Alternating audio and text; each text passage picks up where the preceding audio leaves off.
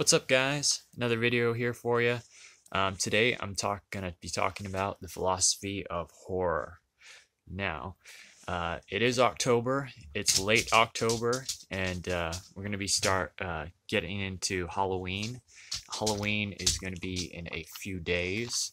I think today's the 28th or 29th. Yeah, it's the 29th. So Halloween's gonna be coming up. So I figured I'd do a kind of spooky and horror-esque video, but it's still going to be about philosophy, and I'll go into that, why that is.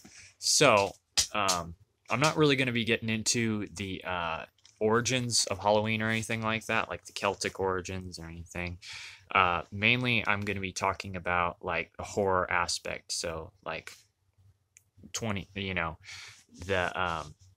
like horror movies and horror fiction, uh, uh, gothic stuff like skulls and demons and witches and why they thrill us. Now, when I was a kid, really young kid, I was absolutely fascinated with creature features. I loved movies like Jaws and Alien and Predator and Critters and all sorts of like stuff like that. Um, I love them. They're awesome. And even when I was a kid, when I was about 5 or 6, I would ask people questions all the time, and I would be like, "So, I'm just curious, how would you like to die?" And I would really give them options like, would you rather freeze to death? Would you be encased in a tomb or eaten by a shark? Or I just came up with the craziest options because it was just such a fascinating idea for me, like how one could experience horror and death, basically. So I guess you wouldn't say I was death obsessed, but I was very interested in that aspect of reality, even as a young kid. And so I'd ask people in these questions all the time. And, people would giggle, but it carried through. And in second grade, I would be drawing out pictures of monsters and creatures eating people, and there'd be lots of blood because I love blood. I love the redness. I love how it went everywhere. I love how it, still to this day, I think that blood splatter upon a white uh, canvas or blank background is one of the most beautiful things ever.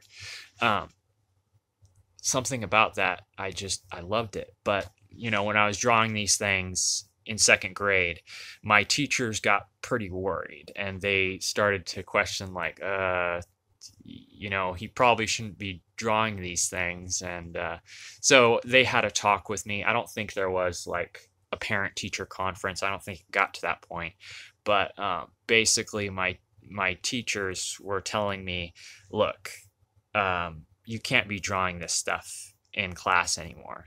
And so me being a very sensitive kid in second grade, I was just completely compliant to it, and it just crushed my artistic inspiration. And so from that point on, I was just like, you know what, fuck it. I don't want to draw anymore, because I felt like constrained to what I was able to draw, because I didn't want to draw flowers. I wanted to draw beasts. I wanted to draw large creatures attacking people and the horror on their faces.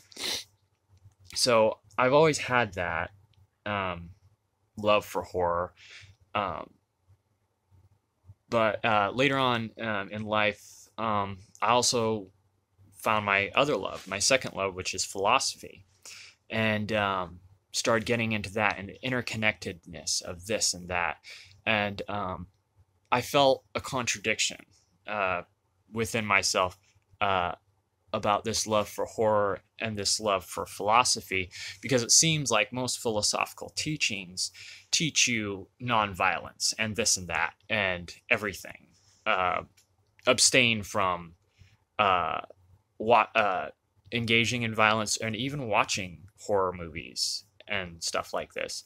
Later on, I found out that that's mostly stems from, teachers and religious organizations that want you getting into the habit of abstaining from this stuff.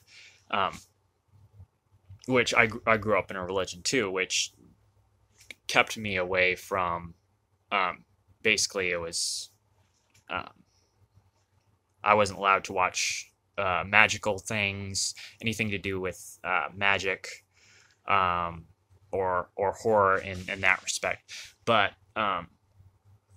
anyway, I started getting really into philosophy, and the major book that I got into was the Tao Te Ching, which is a book written by Lao Tzu. And so I started getting really into Taoism. And one of the things I realized in Taoism was one of the passages talks about the yin and the yang principle, which is basically you have the outward expression aspect, and then you have the inward source aspect.